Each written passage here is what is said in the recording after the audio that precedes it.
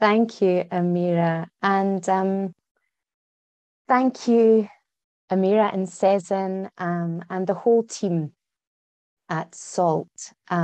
First and foremost for your amazing hard work in organising this fantastic and stimulating conference and for inviting me to be a part of it. I should just say, so I'm coming from Scotland, joining you there in Turkey and all over. And we've been plagued with awful storms. So the hailstones have just started clattering, making an awful noise. So I put my headphones on. So please do let me know. And they're not the best. So let me know if the audio has been affected by that. But hopefully the hail won't interrupt us. So yes, as Amira introduced, I was asked to contribute something of an epilogue to bring together some of the issues and ideas that have been raised over these last 2 days. And I don't know about you, but it does feel already quite a long time ago that we heard from our first speaker yesterday. And this literary device of the epilogue, it tends to be used at the end of a text or a novel to reveal previously undisclosed information or perhaps to emphasize key lessons or morals of a story. But unlike an author of a novel, sadly, I have no prior or additional or undisclosed revelations to share. I am literally bringing up the rear. But this position, now let me just see if I can, here we are. This position, we can maybe pick up on the performance convention of the Coda, which seems apt in this performance art conference. Again, as Amira said, this translated from the Italian as tale. Although as we've gone on, this kind of structure has become more of a call and response, as Rebecca Schneider has introduced for us already, where one of our amazing speakers has said something and I've been writing copious notes and responses, and it's triggered more thoughts and lines of inquiry for me. So please forgive potentially a somewhat disjointed overview and thinking about some of the issues that we've talked about and that have been raised over the last few days. So this musical term and its symbol denotes the concluding section of composition, which according to musicologist and composer Mark Devoto is generally based on extensions or re-elaborations of thematic material previously heard. So as such, I do not seek to provide conclusions, but simply to reflect on some of these critical offerings and potentially suggest some extensions as platforms for future melodies to be made. These might take the form of re-elaborations, or also known as recapitulations, and we'll try to share some of, as I say, the copious threads of thought and inspiration that have been prompted by these wonderful speakers. So then we will continue on to the Coda, to that little sign there, to riff off some of what's already been discussed and to briefly discuss and introduce some of the ways in which I'm currently working in and thinking about the archive and sustaining or re-elaborating on expanded art practices. So let's go back to that little sign and to identify some of these significant issues or themes. And let's start with this aspect of funding and resources. So this already has been segued beautifully from Essa's talk about the need for funding and support, and all the constraints that potentially can hamper the performance, re-performance, reenactments, we'll come on to that, of this art form. And the question is raised, how are artists to create, perform, engage, collaborate, and those charged with or who are taking on the task of archiving that, or trying to enable some sort of afterlife of that performance? How are they to, in working with this expanded free form, if scripts and scores have to be submitted, for example, to funding bodies and authorities before an event takes place? And we saw this very, in a very striking way back at the beginning of our first day with Chong Dai-Vo's really powerful presentation, and the exploration of Joseph Nyang, and forgive my pronunciation, of his artworks, and what can happen when funding is removed, and when artists also have to rely on that source of funding from government agencies. Now, some lines of comparison could tentatively be drawn with the context in which I'm working. So while a different temporally and culturally different context, the current requirements of the funding bodies in the UK and in Europe, as I'm sure elsewhere, necessitate the inclusion of detailed plans, itineraries, and itemized budgets as important parts of funding applications. To veer from them in any significant way could lead to the removal of that grant. Or, for example, an inability to, or kind of barriers that might be put up to the delivering of certain outcomes, which has been the case for many artists that I have worked with recently because of COVID, and some have had their funding removed because outcomes couldn't be delivered. Now, these are necessary safeguards to try to guarantee the appropriate use of taxpayers' or lottery players' money. But it does raise real issues for artists whose creative practices and processes are not scripted or preemptive, or have or don't have tangible outcomes. As a researcher whose academic background is primarily in conservation issues of contemporary art, I've been stepping further into the field of social practice art that I'll speak a little more about later. And due to the nature and context of their practice, social practice artists would tend to think of themselves as co-authors of the projects that they initiate. But because their collaborators may not yet be known, whether from a local community, specific group collective, or potentially vulnerable individuals who should remain anonymous, particularly for those artists working within the health sector, or for example, in social prescribing that's being rolled out in force in the UK at the moment, they're compelled to set in place structures and objectives and intended outcomes that really should be impossible to predict if collaborative methodologies are embodied to any meaningful extent.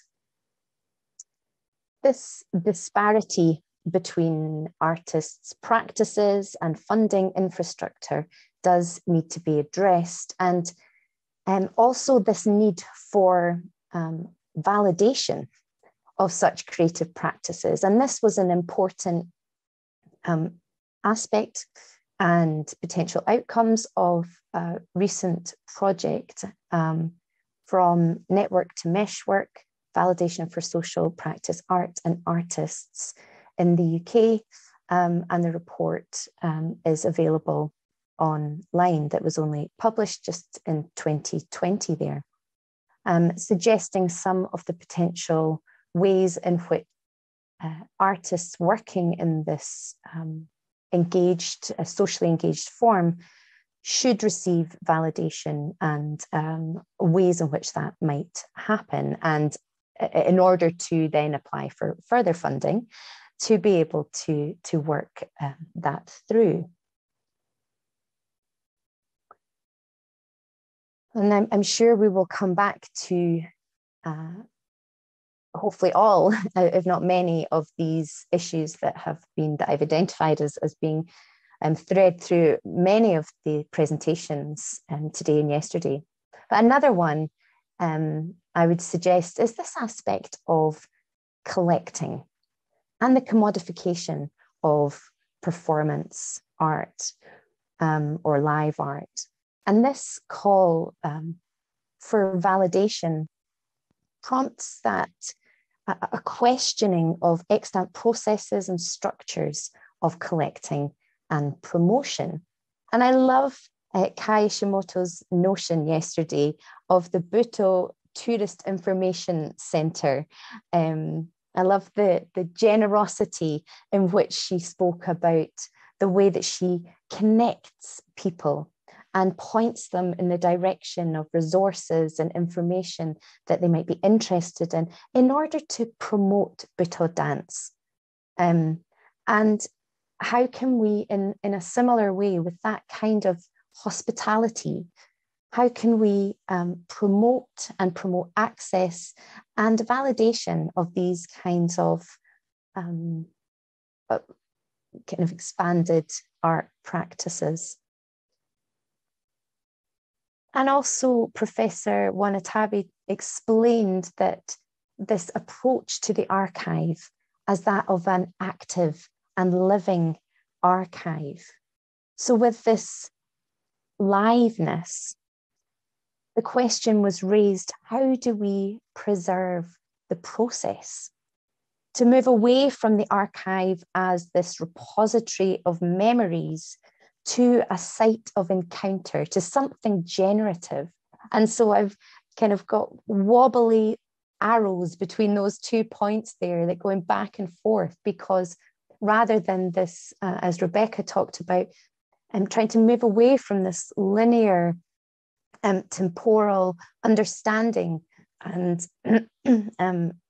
of both memory and the archive, but that it can be this live site of generation and creativity.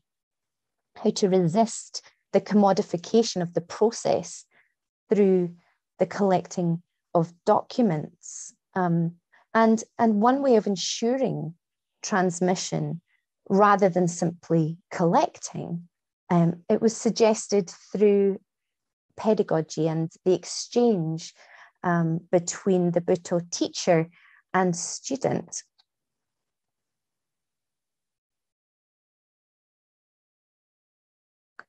This picks up on something that Simge mentioned in her talk, this urge to survive. Our human need not only to present, but to collect, to hold on to keepsakes of the past, to solidify a tangible connection. And I have David Lowenthal voice ringing in my head with that. But as Simge said, and I'm sorry, I'm paraphrasing here, she said, you can capture the motions, but that doesn't mean you capture the emotions of that performance. This notion of the immaterial and the emotive is something that I've explored previously in relation to knowledge transfer and the artist's voice in contemporary art conservation. How to understand further the tacit information bound up in an artwork that's not reliant on physical form, particularly in a conservation context where traditional conservation has been so reliant on, as I think Rebecca was talking about that conversation with Hannah Hurling, the conservation object. We still talk about it as the conservation object. And so what we're often left with then are remains. And Rebecca has written about this beautifully elsewhere, and I'm grateful for you for bringing that up again today and expanding on that, of what we also could think of as fragments of that performance, of the event, of that moment, or what's been referred to as the leftovers over the last few days. So in this admirable desire not to lose any traces of that ephemeral moment, of that performance, for the sake of generational transference, we hold on to warehouses full of these remains. Asimge generously shared some of those images of the warehouse, of some of the props and relics and material debris from the performances there. And that's not an uncommon image, and actually it looked much tidier than many of the storehouses that I have seen. But also, as Essa alluded to in her presentation just before mine, that these resources to store, to digitize, to reperform, to redo, all cost money, and all can be very resource heavy. And not only that, but time consuming. As you mentioned, Eza, the time and that it takes each individual involved in that redoing to be dedicated to that is can be very draining of resources. So again, coming back to the question of how do we preserve the process? Do we build more remains storehouses? Do we build more warehouses in order to be able to store all these items? I think this is not exactly helpful in our ongoing move towards sustainability. But how about digitizing everything? And there has been this recurrent question in the Q&A about access to digital or online archives. And as this question kept coming up, I was reminded of this piece by John Wilde, who is based in England, in London. And his recent project that was took place just before the first lockdown, called Dark Fiber Network Drift.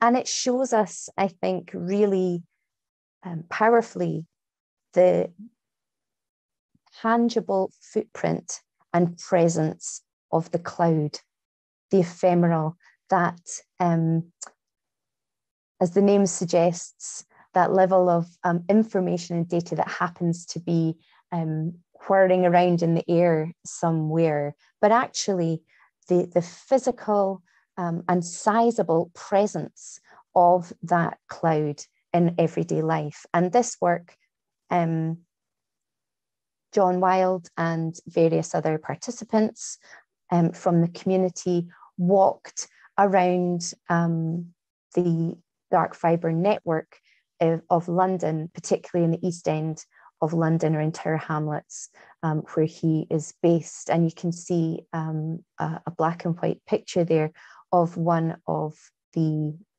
network hubs, if that's the right word, that houses some of that exchange And then there were various kind of performative happenings that happened along the way using some technology, some participants being really quite moved and unsettled, and being able to pick up some conversations from telephone calls, from Zoom meetings on this network that we think is so closed, but also ephemeral. So I just thought I'd put in that slide to show just when we're talking about in digitizing these archives, just the impact, the physical impact of that, questioning whether this digitization is actually the answer. Is this sustainable, both in terms of human time and power, or energy, as it were, but also in terms of our responsibility in this climate crisis. So another suggestion, potentially in trying to navigate this archiving of performance art, was to collect the re-performance rights, as Simge suggested, with the performance complete, incomplete, in a collector's house. Would it be enough just to acquire the script, the score, or purely just the rights to re-perform that?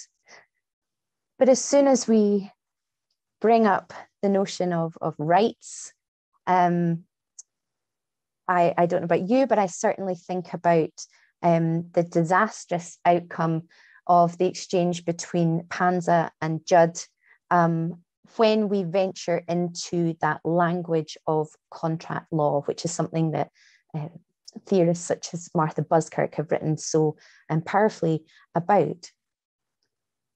Do we want to step out into this new language and this new structure of contract law?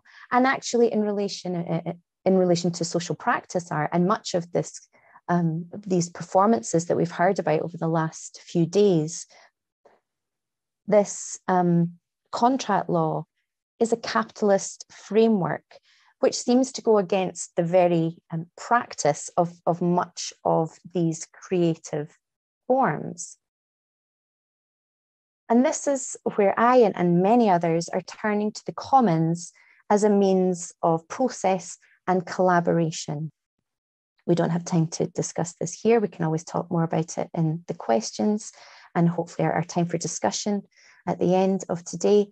But it offers an alternative framework to practice and authorship or co-authorship, collaboration and ownership, which we're thinking about here in relation to collection and commodification. But it still doesn't provide answers to the problem of archiving and documenting performance and live art. Not least those performances that could be described as activist or political, that challenge systems and regimes and that operate by its very nature independently, as shown powerfully by Bojana's paper yesterday in the context of post-Yugoslavia. And with that, we have reached this Coda sign.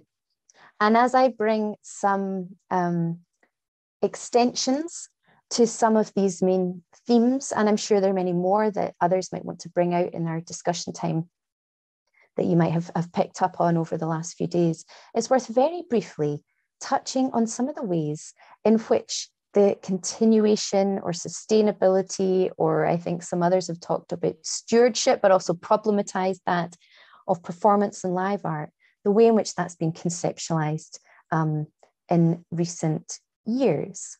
So that takes us to the issue of re.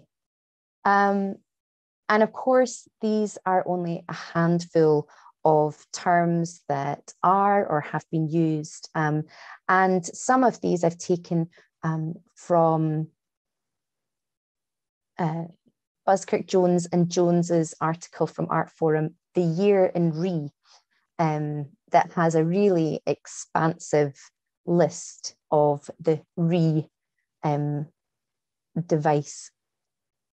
Some of these examples have been taken or were given as part of that article, and some others I merely suggest as examples, and all, at least at times, are interchangeable. And we'll just work through this very briefly to give us an idea, because some of these terms have already been mentioned over the last few days. Sometimes these terms are used interchangeably and do have particular meanings and uses and implications. And I'm afraid we might not get to the nub of each one in this short time. But it's helpful to start to think about this device of reenactment. To reenact a performance, which has a term that has been certainly used over the last few days, and indeed this piece as well, Yoko Ono's cut piece.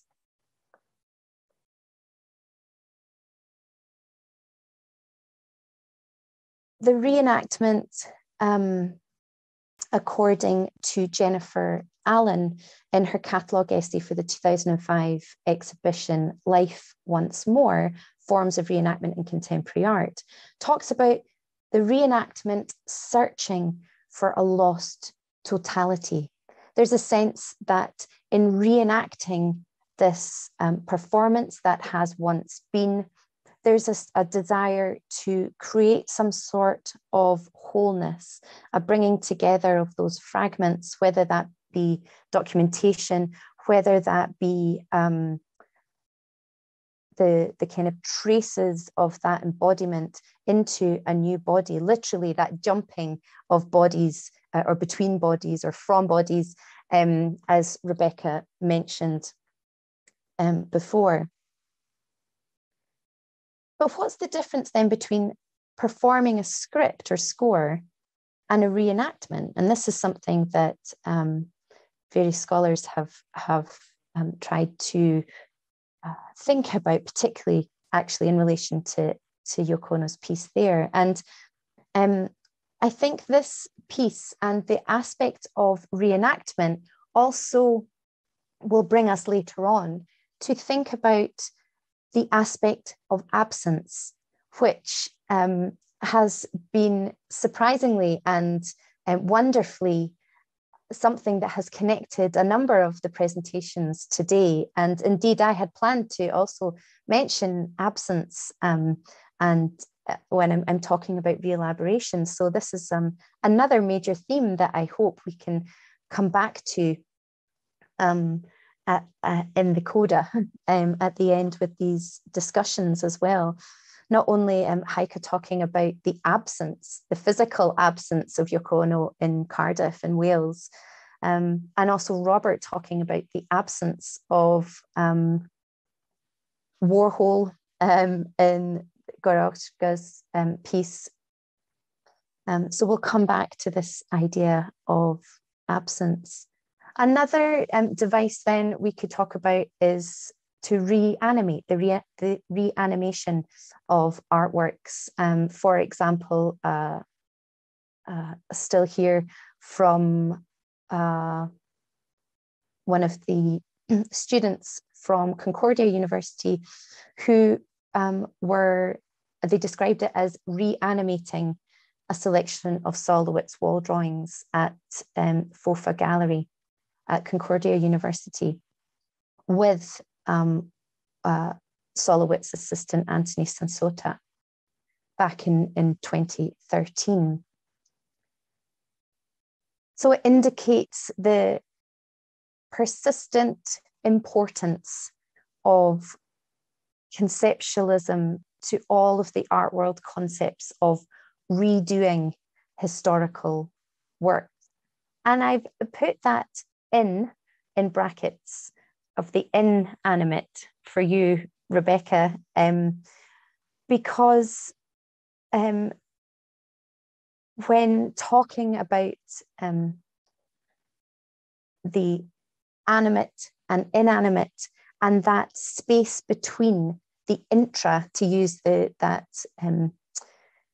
what's termed the prefix from new materialism, that agency that moves off of individual materiality into that materiality's intra-actions, its witnesses, its trajectories. And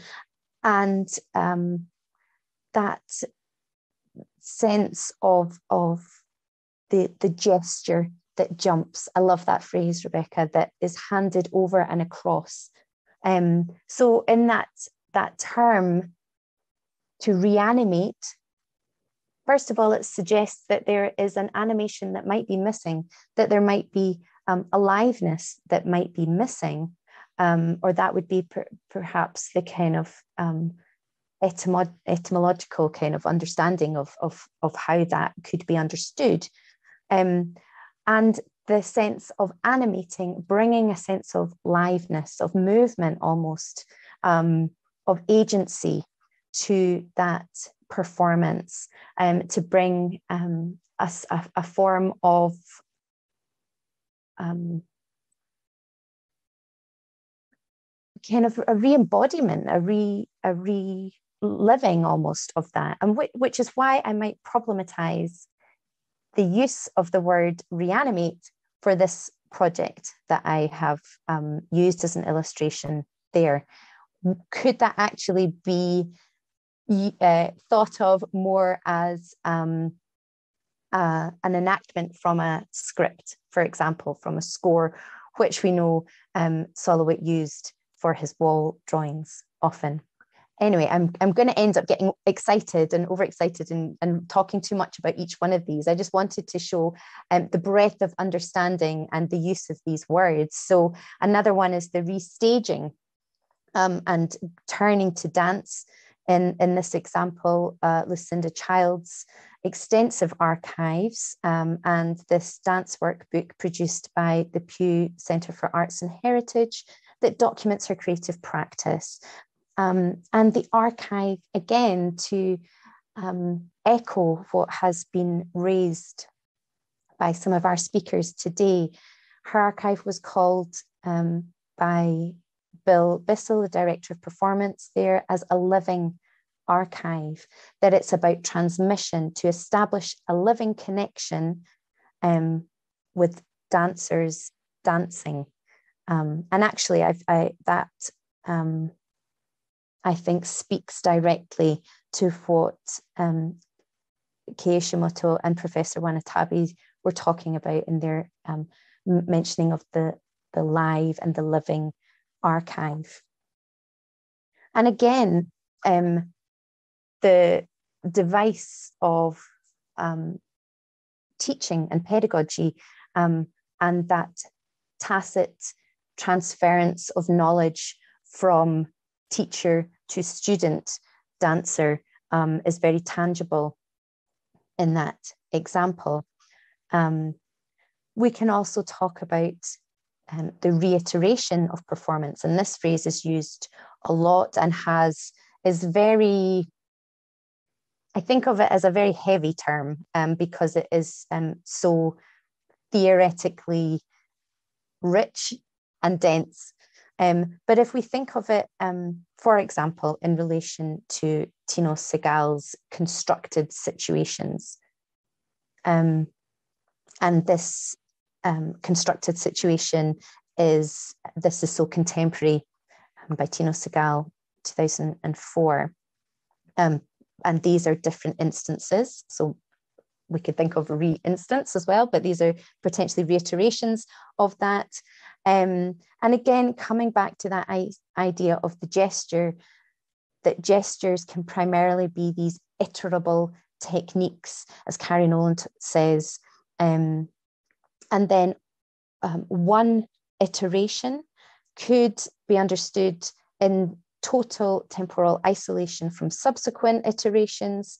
And she talks about that in relation to, or forgive me, I'll step back. These iterable techniques, our very own Rebecca Schneider talks about and brilliantly talked today about the hand and the hailing or waving that was performed, reiterated today. And that these iterations jump time, space, and jumping between bodies, that the gesture becomes reiterated. In this case, the practice of the 3 museum guards entering a room in the museum and yelling, "Oh, this is so contemporary," and dancing around the visitors, almost corralling them into the space. That each iteration is a jump, but also has an interval, and that the gesture themselves has this reiteration. And the responsibility of that, the next performer of that iteration to engage, to respond, to generate something from that first or initial iteration and to riff off that. We can also think of reconstitution. And this might be thought to have more of a physical presence as well. And we might think of Olafur Elias and Monique Rosing's ice blocks here, or Ice Watch, it's called, that had various reconstitutions, where 12 large blocks of ice cast off from Greenland ice sheet are harvested from a fjord outside Nuuk and presented in a clock formation in a prominent public space.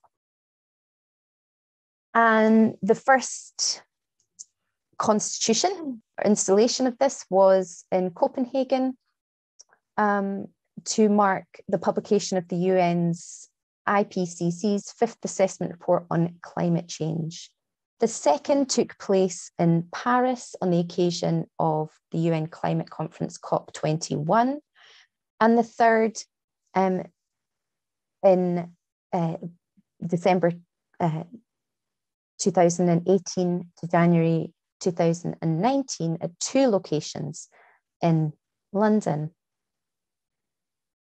Now, this reconstitution involves not only the reconstitution of ice, because the ice necessarily and fundamentally melts in each location, and so needs to be reconstituted, replaced in each instance. But the work's also reconstituted, for example, in the Paris. I wonder if I can do this. I'm just going to share I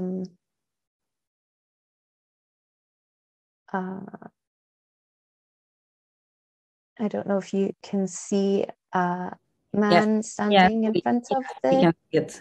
Brilliant, thank you. I might not have time to play this, but just to show you, in 2015, choreographer Steen Kerner, again, forgive my pronunciation, who's an expert in street dance and slow motion movement, performed, in fact, maybe I can do it while I'm talking. He performed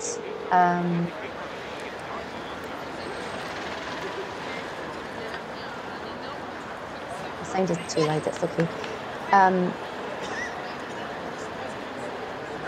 He performed this quiet intervention in the circle of these 12 blocks to draw attention to the melting of Arctic ice. And I love that there are also children that are interacting and intervening with these sculptures that people came and kissed the ice pieces and interacted with it. But in reconstituting this work also as a performance, it's again jumping between bodies and between artworks, and I love that generative aspect of that. Pop that off, and I'll go back to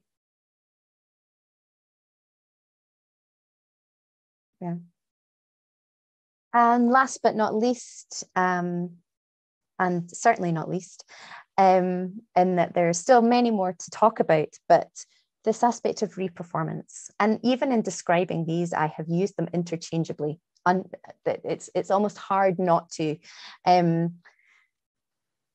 Robert C. Morgan suggests that maybe the art of the future will forgo the necessity of what he calls the necessity of spunk in favor of blankness.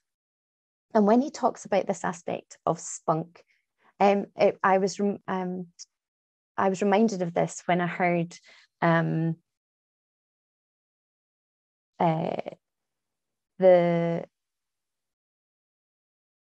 forgotten now who said it, but the conveyance of emotion and not just motion. So this energy, there's something that goes beyond this intangibility that goes beyond the physical. How are we to stop a blankness of this performance, of any re-performance that might have? And so again, we have that question, do we really need to save all the objects or actions and documents so that they can be instantly programmed for re-performance in the future? And that was a question that Morgan himself asked, and that is a question that has been coming up again and again over these last few days. Do we really need to save all of these objects, actions, and documents? Peggy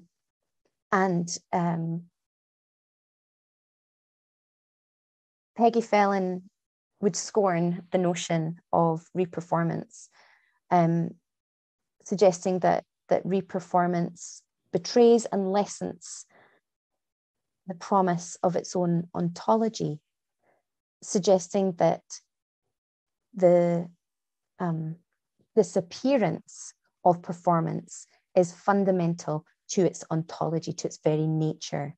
And this element of disappearance in relation to ontology has been questioned by many, but particularly I'm thinking of Philip Auslander suggesting that mediatization and technical reproduction, so we could think of as the document or a mediation, or actually remediation, as Heike referred to, could that also be characterized by disappearance?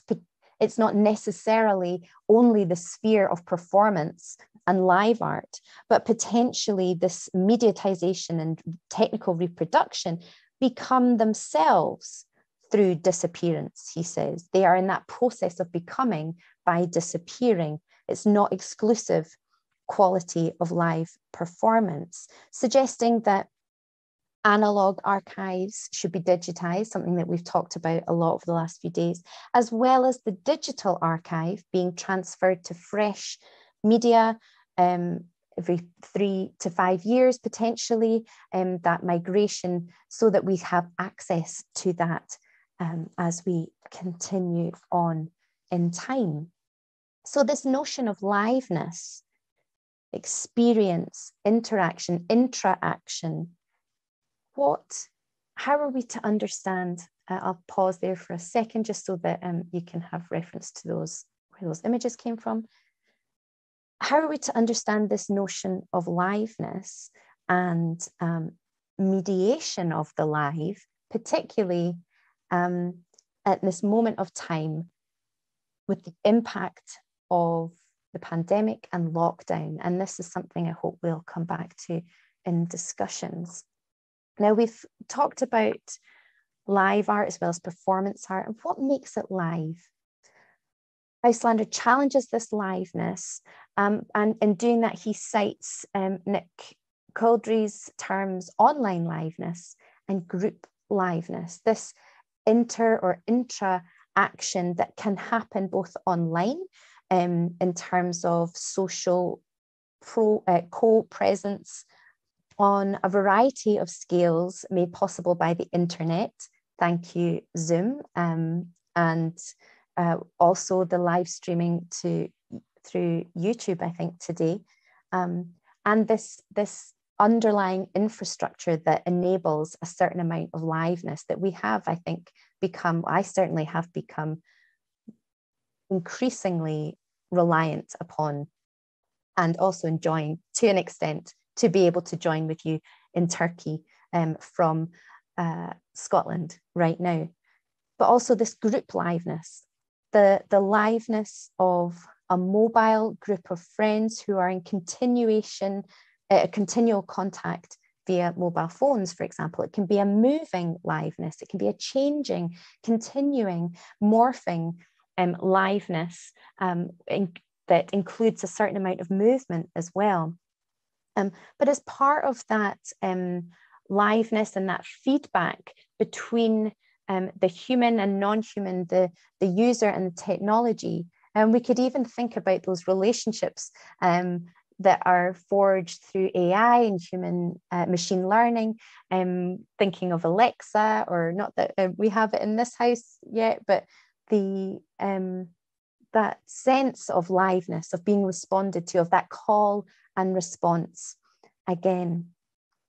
So as I kind of bring this Coda to an end, in order to share that space of the Coda with the rest of you and encourage some discussion between us, I want to explore this notion of liveness with the work of an artist that I've spoken about before. And I think what prompted Cezanne and the team at SALT to invite me today is this work by Aileen Campbell as Jane Edwards and Geoffrey Rush. As a trained chorister, Campbell sings a well-known piece by Vivaldi, accompanied live by strings and a harpsichord while bouncing on a trampoline for 20 minutes, which is the duration of the aria. And it should be said that this was not the first iteration of this piece, but that it took different forms and different happenings in previous locations, including as a student in California, when she actually was challenged by one of her fellow students in a crit about how difficult it actually was to do, which is why then this iteration became 20 minutes. So it was a repeating of the aria. The piece and the title refer to this dramatic moment towards the end of the 1996 film Shine, directed by Scott Hicks, when the character of pianist David Helfgott, played by Geoffrey Rush, is bouncing on a trampoline while listening to this aria through headphones. The audience were able to choose whether to see this live in the flesh, as it were, from this particular perspective, or relayed in real time, streamed, now I would say, to Cinema One in the Dundee Contemporary Arts in the same building. I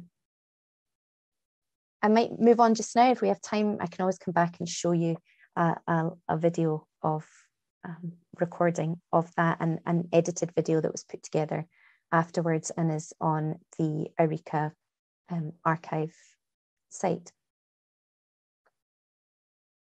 But Campbell deliberately chose not to privilege the live performance over the transmitted projection. And in doing so, she makes you choose between two very different experiences, though both essentially containing the same material. Is there any difference? Does it matter? It's intended to draw the viewer's attention to the disembodied nature of sound in cinema, and to the way in which we might be quite forgiving of imperfections in performance and live performance, as it were, but not in the recorded work, which of course, when Geoffrey Rush is jumping on the trampoline, he's listening to a recording that is perfected in the studio. So decisions have to be made and responded to, that call and response, both by the artist coming under increasing strain in this metronomic bouncing, having to choose, particularly as we're heading towards the 20 minutes, of how to manage her breathing patterns, when to sacrifice some length or duration of a note for the sake of pitch. And it really is incredible to see just she remains in tune throughout and just becomes slightly breathless. So she must have been training a long time. But also the decisions made by the viewer, which kind of mediation in which to view this work, gaining different perspectives. And again, I'm reminded of the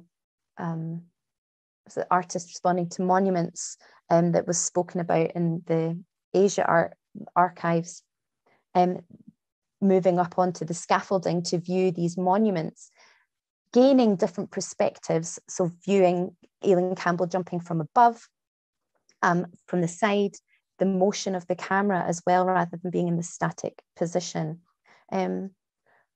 Also, something that I haven't thought about before also was the musicians, and having to repeat and repeat and repeat the piece again and again. We might think it's an endurance work for them, although, you know, professional musicians are practicing for hours a day, but the decisions that they might have to make in that practice form of when is it practice, when is it performance, and is there that that skippage and that slippage, I should say, between the two. In relation to this, I'm wondering whether we could even learn something from the field of intangible heritage for tracing that intangible. And there's been incredible research projects, for example, this one, Eye Treasures, that I know that UCL was one partner as part of that, which is why I became aware of this project. But it's a European funded collaborative research project where this incredible new technology is used to record these dances, for an example on the left, but also the sonic and physical movement and vibrations and actions of a beatboxer on the right there. So these visualization tools, but also sensor monitoring and kind of learning context in order to do that and pass on, again, coming back to this transference, but the thinking about what is it that we are transferring? Is this going to be able to teach the next generation of dancers, of beatboxers, and there are various other art forms that were recorded and documented in order to be engaged with. So this is my last slide, and in questioning that liveness and what constitutes liveness, I can't help but come back to some thinking and research that I've been involved with in the last year or so, and this notion of the spectral presence. And I was made aware of this through a reading group that I'm part of called Cultures of Species Revival, founded by Dr. Sarah Bezan, when I started to think about conservation as a counter-extinction practice and a culture of counter-extinction.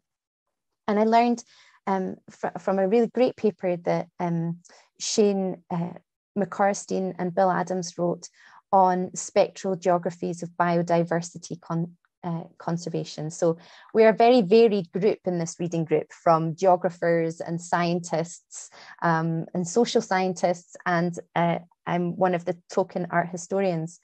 But this picture of the spectral presence, I think, is really helpful for us, particularly as we kind of, I bring this to a close and open up to think more about this aspect of absence, is really important. The spectral presence being a form of being in the world that is uncanny and is at risk of vanishing. It's in that vulnerable position that this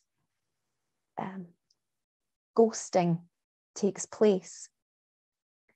And spectral geographers are interested in how this kind of, it's referred to as this haunting, manifests troubling presences through memories, materials, and landscapes. So this sounds very familiar to some of the things that we've been talking about. That haunting, and I'm quoting from their paper now, haunting does not necessarily provide proof that something or somebody dead exists or persists. Rather, it reveals the feeling, coming back to those emotions again, the feeling that it is missing. The absence of presence can coexist with the presence of absence. In other words, absence is experienced and can only arise in lived experience. And so the importance then of the fact that this absence is both relational and actionable. Bringing up this language of shadows and the play of shadows, invoking imagination, and the use of this device of imagination that I want to suggest could be helpful in starting to re-elaborate on some of these performances. And we might even think of that absence of Yoko Ono, for example, in Cardiff, as Heike talked about. Her absence actually sent action ripples into those shadows, and also had very tangible consequences, with the audience getting their money back. And I'm sure had implications for the organization. And we saw a picture of that check being ripped up.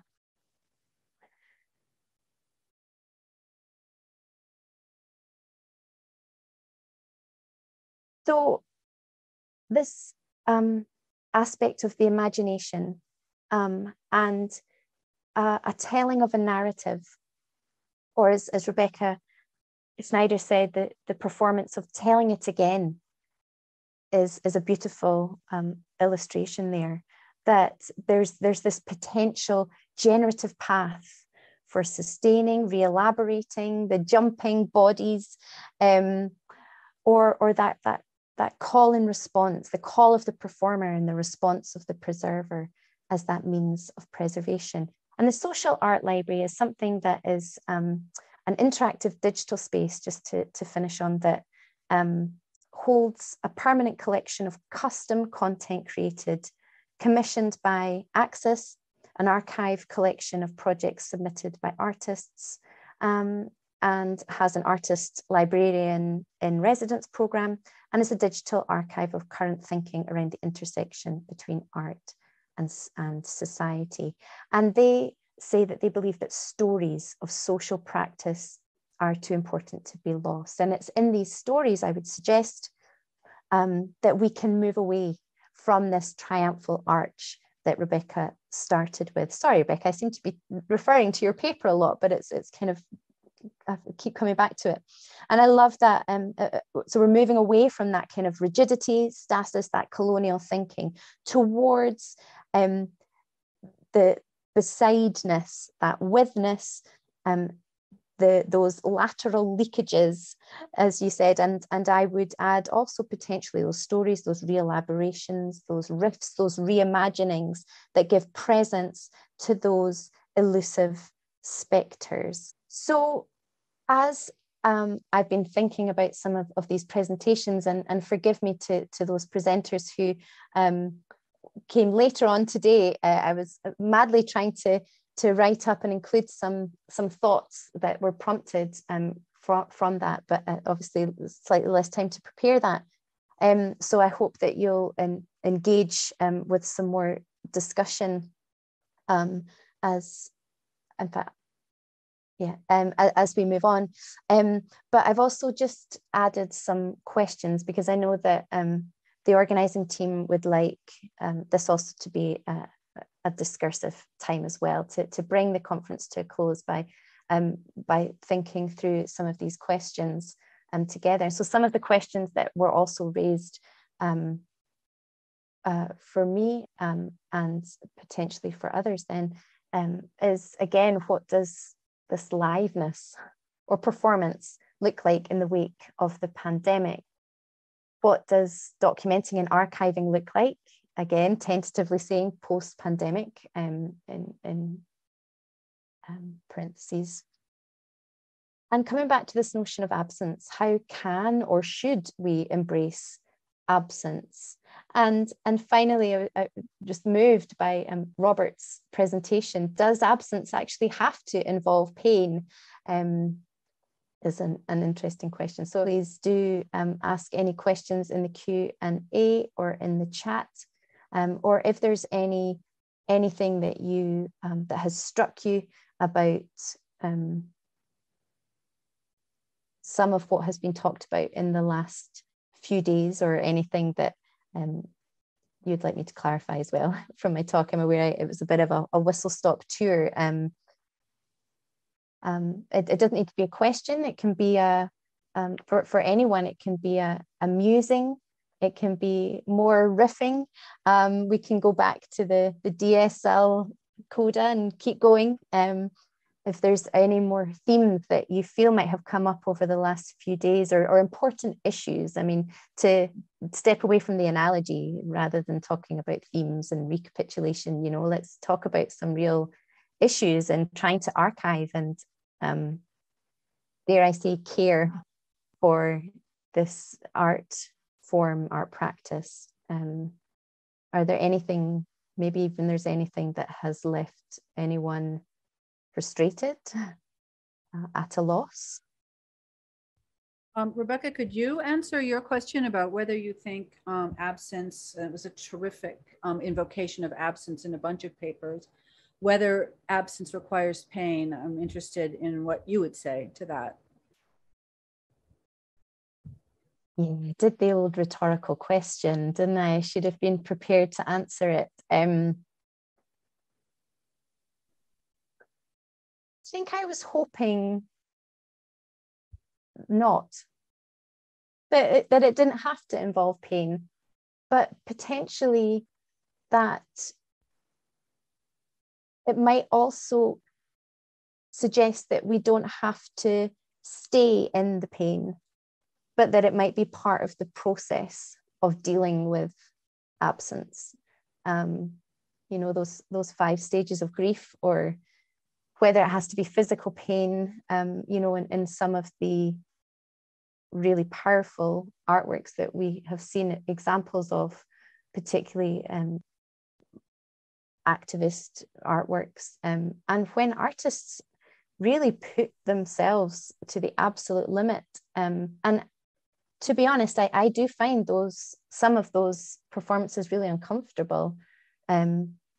And so maybe it's good to stay in the pain for a little bit to work out why I'm uncomfortable with that. But I just don't like seeing people in pain.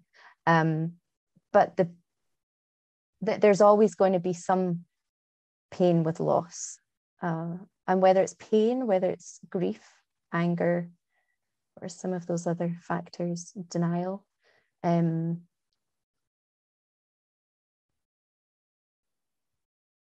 But I think an important part of addressing that is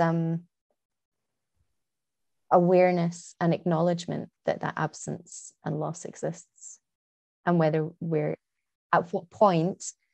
So something I'm battling with at the moment is, at what point can we just let things go? And this has come up a lot recently in terms of a conference that I'm involved with on sustaining art sustainability. At what point does this massive physical and digital footprint that we are, responsible for, at what point do we just say that's enough? Let's stop keeping things. Let's let things have that moment and then move to the shadows. Do you have any thoughts on that, or anyone else maybe? I mean, I may have come back to a previous comment on the panelist chat, but since we are actually doing this conference online through Zoom, so which actually give us all a new playground, or let's say performance ground, a new and refreshing one, but also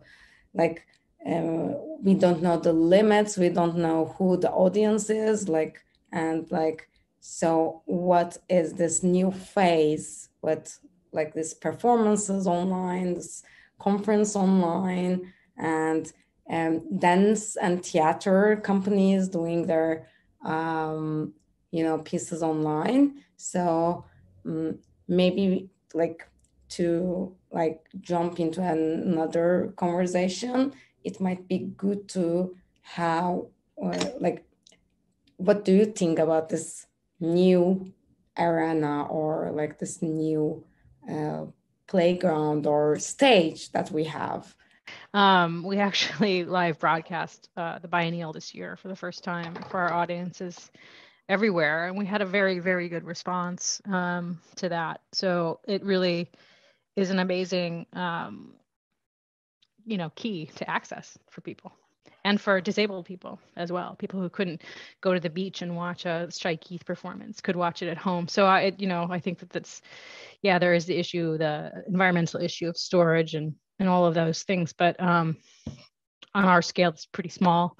So I think that it's a huge advantage, and also for a conference like this, to be broadcast, it's a huge advantage to students everywhere. And so for us, it was a definite moment finally to push us towards broadcasting, which we've been talking about for years, and for producing content for TV and broadcast. And again, then further extenuating that out to larger audiences, which I feel is a pressing issue for us, is the voice of the artist in society, and what we're sort of bombarded with online and social media and the garbage that we watch, that this is an opportunity to really put our foot down, as it were, and really demand to be seen. That's what I would say.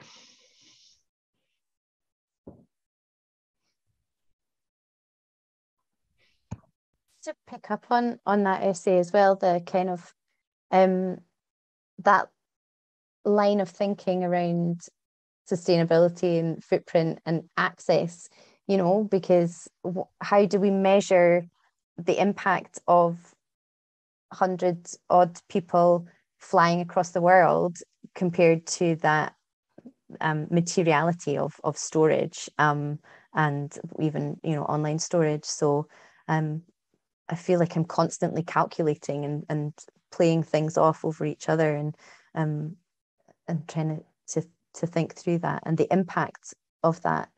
But I think that aspect of access is really important.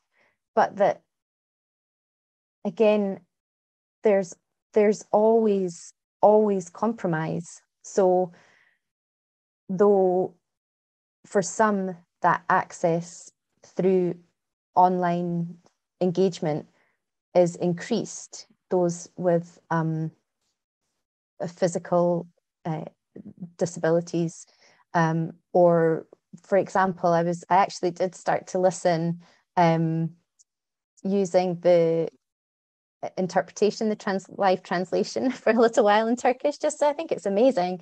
So we have then all of these resources to hand that can aid with accessibility. But then there's the other issues of access in terms of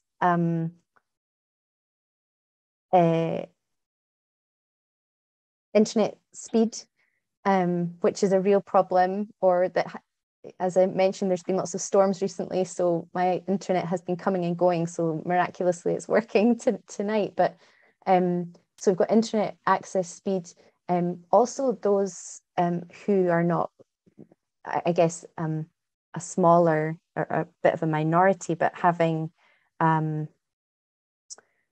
not as fluent with online platforms still, and those kind of visitors.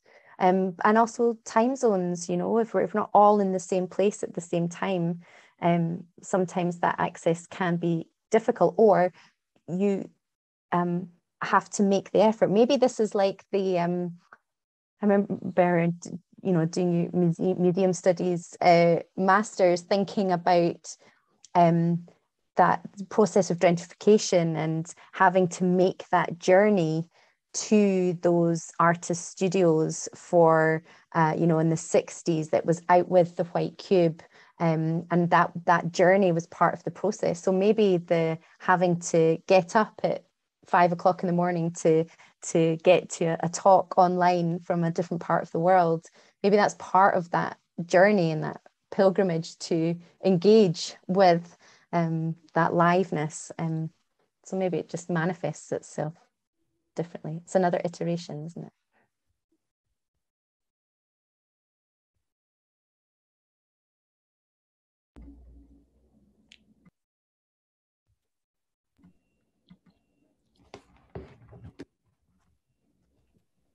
Rebecca, you really gave us the richest Coda ever, I believe.